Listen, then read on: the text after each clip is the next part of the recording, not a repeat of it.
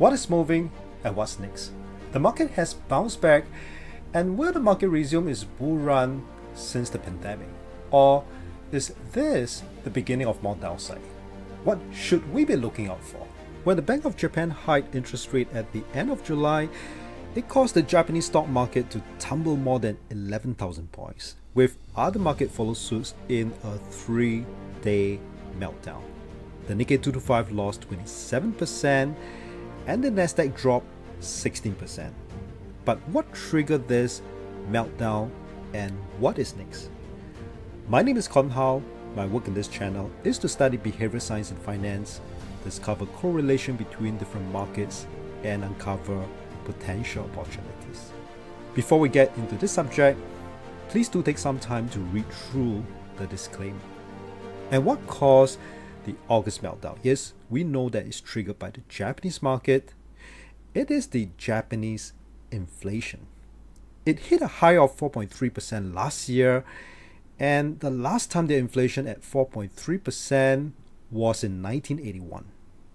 And to achieve their economic growth, the Japanese government always wanted their inflation to climb above par towards 2% goal, but not at the rate of 4.3%.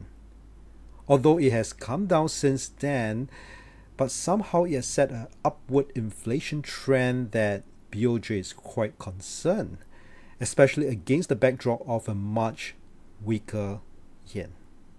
And a weaker yen produces inflation. And we can see that the Japanese yen has weakened a fold since 2012. And after COVID, this weakness accelerated by 60% within a 4-year period, which is alarming.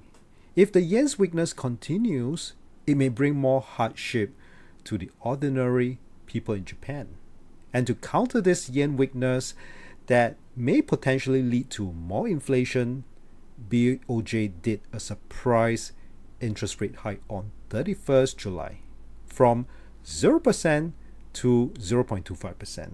And they also say that they plan to reduce its QE program or to reduce its monthly outright purchase of JGB or the government bonds. This move is viewed as BOJ taking a very hawkish stance, meaning they are determined to reduce inflation by increasing interest rates. And the impact to the market? Bad.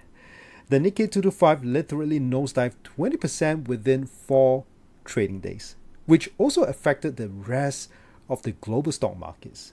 And in the wake of this stock rout, the BOJ shifted from a hawkish stance to a strongly dovish signal. The deputy governor then states that BOJ would not raise rate, quoting, "The bank will not raise its policy interest rate when financial and capital markets are unstable." This kind of eased the market tension, and global market began bouncing back. At this point, we can see how crucial BOJ's decisions are to the global stock market. But why? Because of its minus 0.1 interest rates policy has ended in March this year.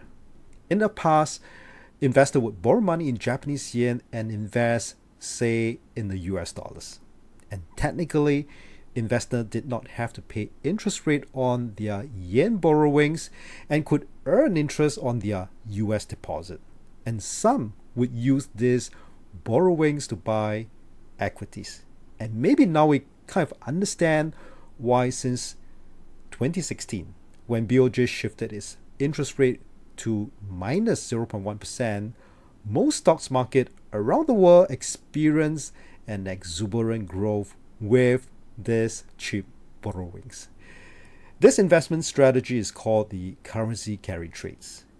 And with the increase in Japanese interest rate from 0 to 0.25% in July this year, it is still possible for investors to deploy this carry trade strategy. However, if BOJ continues to hike rates while the US eases its rates, things could be very different, and maybe market will be much more volatile.